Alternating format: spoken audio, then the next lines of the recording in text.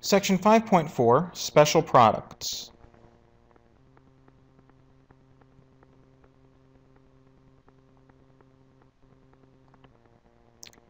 In this section, we look at what happens sometimes when we multiply together certain polynomials.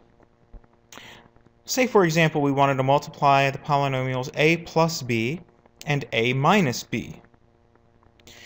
Well, if we use either of our multiplication strategies from the previous section, we would get a squared minus ab plus ab minus b squared. So either FOIL or the standard multiplication techniques shown in the previous section. Notice that these like terms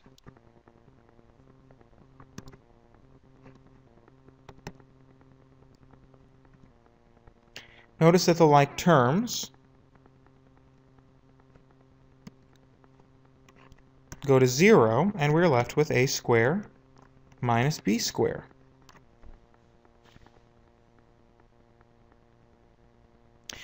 Alright, so let's look at another one. 7x minus 6 and 7x plus 6. Alright, so 7x times 7x is 49x squared. 7x times positive 6 would give me a plus 42x. Now negative 6 times 7x would be a minus 42x. And negative 6 times positive 6 would be a minus 36. And again, those middle terms are opposites and add up to 0. And we're left with 49x squared minus 36. So notice that the square of 7x is 49x squared, and the square of 6 is 36. And this will happen every single time when we have this a plus b, a minus b pattern. In general, for any real numbers a and b, a plus b times a minus b is a squared minus b squared.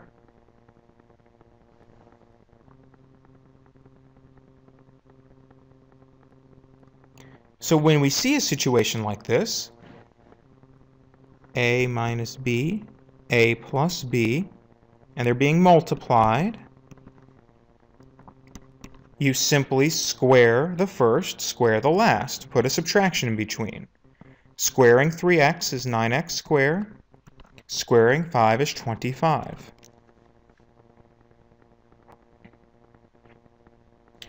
Two r plus 9s times 2r minus 9s. Why don't you try this one out on your own?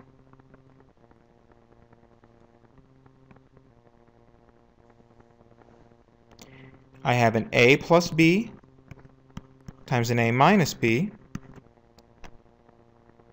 So I'll get an a squared minus b squared. 2r times 2r, that's a 4r squared, minus 9s times 9s, 81s squared.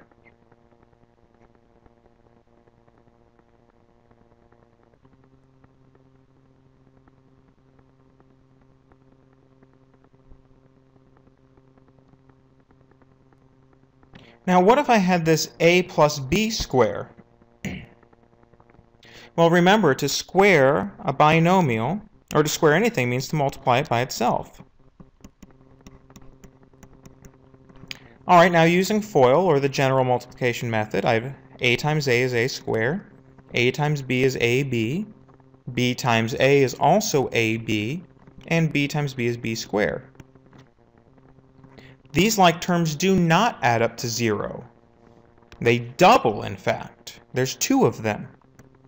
So I'd have a squared plus 2ab plus b squared. So what's 3x minus 5 squared?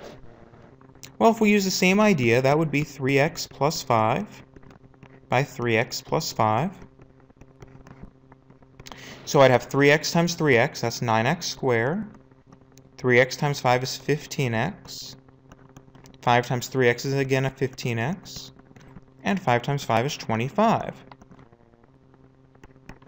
Again, these like terms do not add up to 0. There's two of them. It's doubled. So we'd have 9x squared plus 30x plus 25. So notice that these fit the same pattern. Square the first. 3x squared is 9x squared. 2ab. A times b, 3x times 5 is 15x, and there's two of them. Double it. 3x times 5 is 15x, doubled is 30x. And b squared is 25.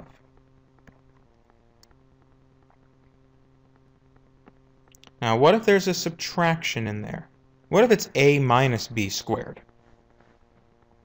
Well, that would still mean a minus b times a minus b. Multiplying it out, we'd have a squared. Outers give you a minus ab, inners give you another minus ab, and the lasts will give you a plus b squared.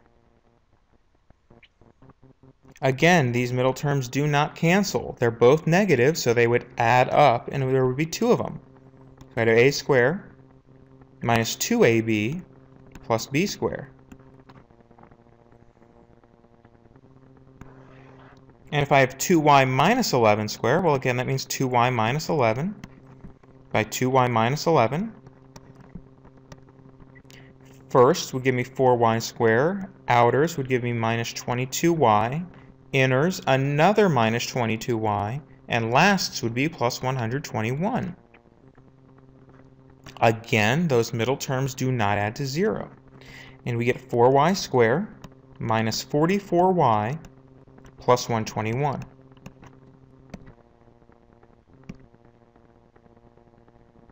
And again, notice the square of 2y is 4y squared. 2y times 11 is 22y. Doubling it, there's a minus 44y. And 11 squares 121.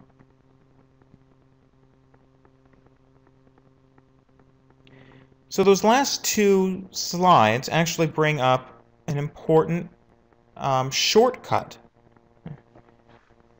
For any real numbers a plus b squared is a squared plus 2ab plus b squared, and a minus b squared is a squared minus 2ab plus b squared. So in each of them you get an a squared plus b squared, but that middle term is a 2ab, and the sign changes depending on the sign of the binomial. So notice that this has the same sign.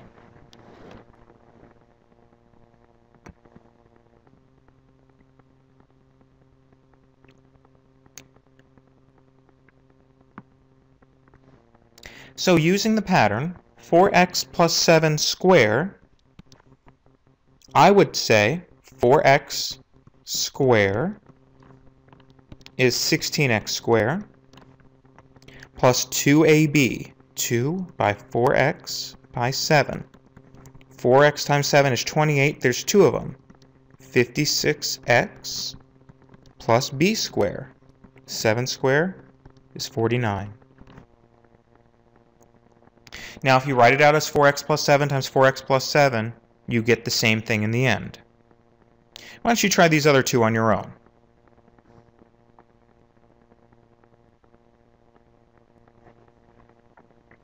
X minus 12 squared would be x squared, which is just x squared, minus 2 times x times 12, so 24x, plus 12 squared, 144. So x squared minus 24x plus 144.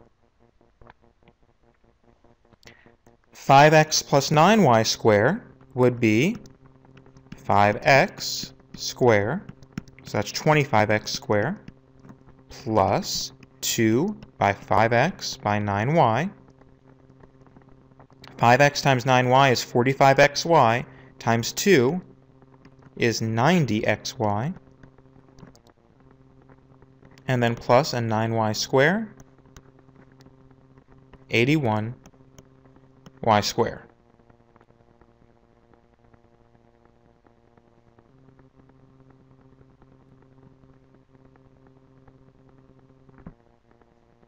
Now, what if I had something like this? 2x minus 5 cubed.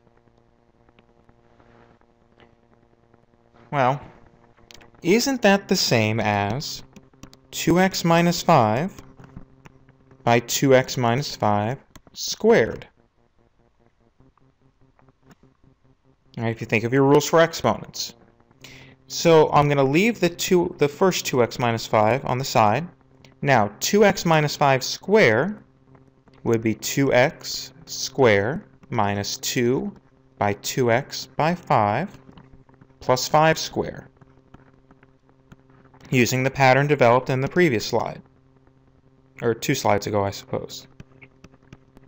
So I have 2x minus 5 by 4x squared minus 20x plus 25. Now all I need to do is multiply this binomial by the trinomial. And I'll go ahead and use some colors here. So distributing the 2x in, I'd have an 8x cubed, 2x times minus 20, that would be a minus 40x squared. 2x times 25 would be a plus 50x. Now, distributing the minus 5 through, I'd have a minus 20x squared, a plus 100x, and a minus 125. Combining like terms, 8x cubed minus 60x squared plus 150x minus 125.